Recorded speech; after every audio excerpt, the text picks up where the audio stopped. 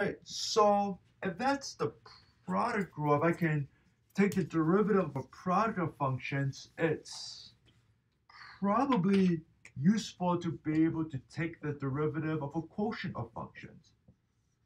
And all a quotient is just a strange kind of product, right?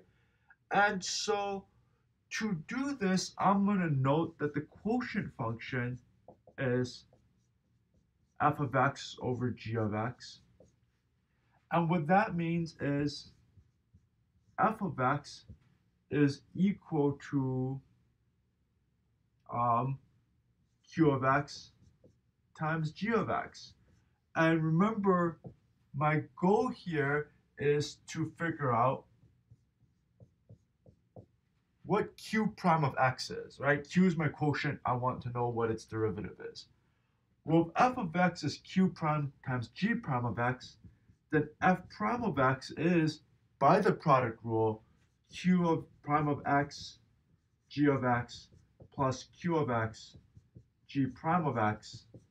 And so what we get is this expression here. Now, I can solve for q prime of x. I can just say q prime of x, g of x is f prime of x minus q of x, g prime of x. And q prime of x is just f prime of x over g of x minus q of x, g prime of x over g of x. But q of x is just f over g, right? So I could rewrite this whole thing as f of x over g of x, g prime of x over g of x. And I could just shift this g of x down to make sure that that's g of x squared. There's a minus between these guys. And so it would be convenient to combine this all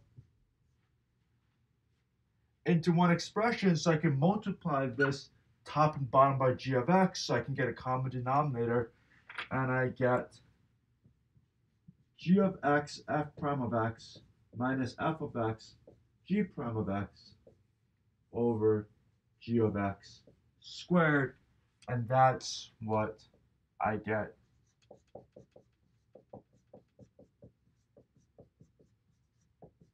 Don't worry too much about the order of products since it's commutative. And that's my rule for that. And so